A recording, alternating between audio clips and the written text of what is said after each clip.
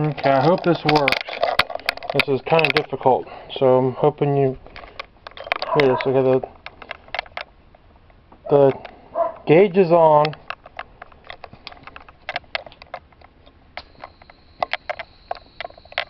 You hear that? That's coming from actually inside of this inside of this piece here. It's actually leaking out. Even if I was to block this off or put a chuck on it, it's something that's leaking right out here. And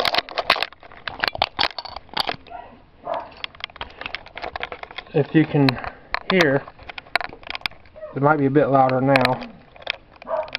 I'm doing this by myself, so please bear with me.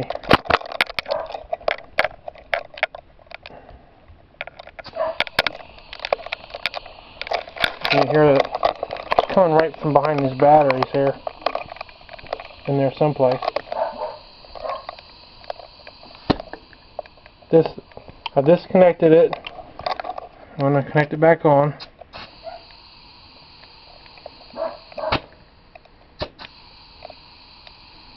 It's leaking out from behind there someplace. So I'm hoping this is good enough to show you that this is leaking off air. It should hold.